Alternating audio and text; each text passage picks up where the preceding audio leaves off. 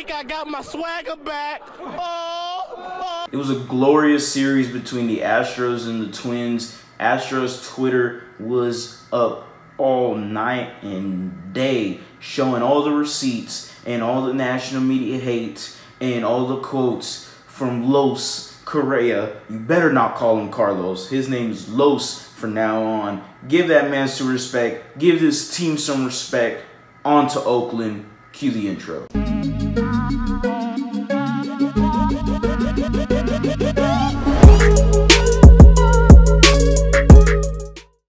What is going on, everybody? Welcome back to a brand new episode of The Lead. Your host, as always, Harley Dugan. And well, the Astros put up a great series against the Minnesota Twins. 2-0 sweep, just like I predicted. Look at all those comments. Look at everyone. Those Minnesota Twins fans, you could really tell those Twins fans were watching my video after we swept their sorry asses right out of Target Field. It was disgusting. They looked uncomposed, they looked young, they looked frazzled, they looked like they shouldn't even been there. All they talked about was their runners in scoring position and batting average. It was 280. They couldn't even get a hit with runners in scoring position. The home runs, they were 6th in baseball in home runs. They didn't even hit a single home run. The Minnesota Twins, and I quote, "I was not too worried about them," unquote. That's what I said in my video. It's exactly what happened. Minnesota Twins, whatever. They're just a shit team, honestly. They need a new manager or new players. They need to do something to revamp that organization. On to Oakland. Oakland is going to be the next series matchup for the Houston Astros, and we shouldn't be worried, but this isn't a team to take lightly. This is a team that sees you every year. They're a divisional team. They're 7-3 against you this year.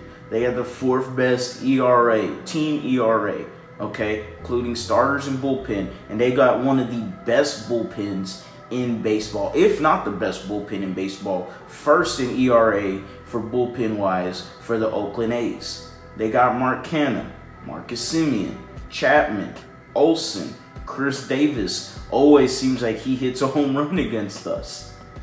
With all that being said, you should not doubt this Houston Astros team. It's because we're back. The playoffs are here. The Astros are in the playoffs. And you shouldn't doubt this team. If you doubt this team, then you need to be mentally checked if you're a Houston fan. I understand other people. I understand the haters. I understand all the critics, all the disrespect we get. I understand it.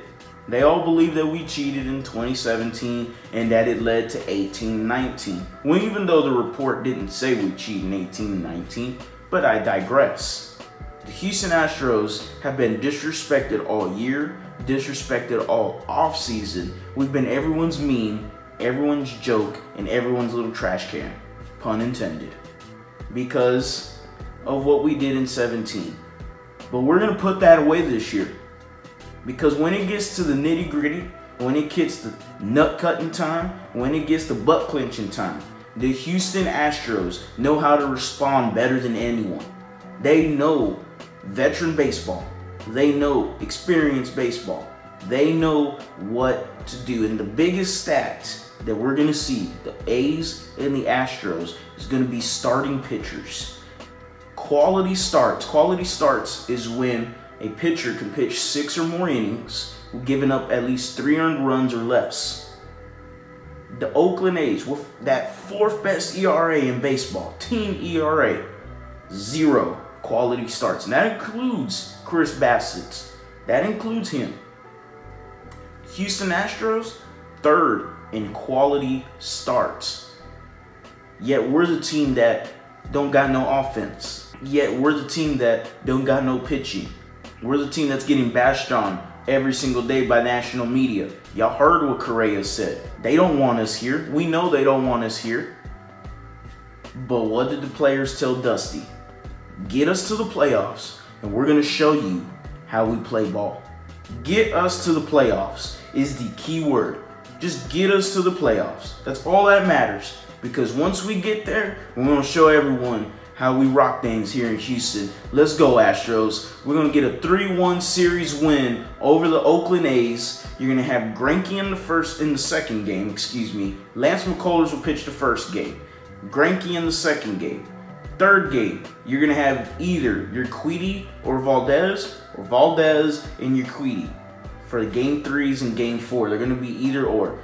Tip of the cap, though, for Dusty Baker. He really did a really good job on piggybacking in the first series and the 3-game series. Smart. Having Valdez and Javier coming out of the bullpen, absolutely smart. Tip of the cap for him.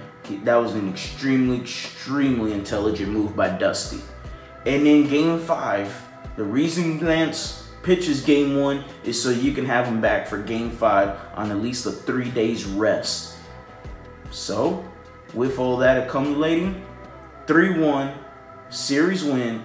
The Astros take care of the Oakland A's. They take care of business. They take care of that rat. They take care of all the national media hate as they go on to the ALCS, where they will face the New York Yankees.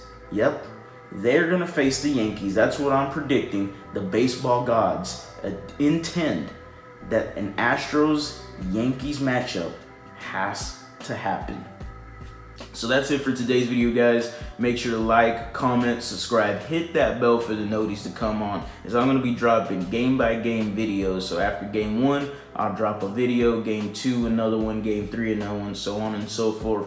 But like I said, series prediction is Astros 3, A's 1. We take care of that rat. We take care of Ramon Laureano. We take care of all that unfinished business. All the stuff they're talking so good about the A's. ESPN, the national media, they don't want us there. You heard what Correa said. We will beat the Oakland A's 3-1, stomp a mud hole in them, and the Astros are going to look better than ever as they go into the ALCS facing the New York Yankees. The baseball gods have intended it that we face the Yankees in the ALCS, and I am all up for it. I cannot wait for some ALCS matchup.